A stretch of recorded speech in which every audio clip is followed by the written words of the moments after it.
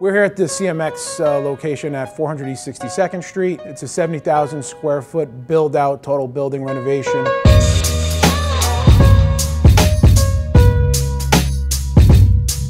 CMX is a luxury movie theater company. There's going to be reclining seats.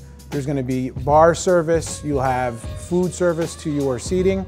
There's DJ booths at every floor as it's going to act as a club. Big obstacle here was getting materials up to the upper floors. The elevator is very small just for passengers. To get sheetrock, metal studs, concrete.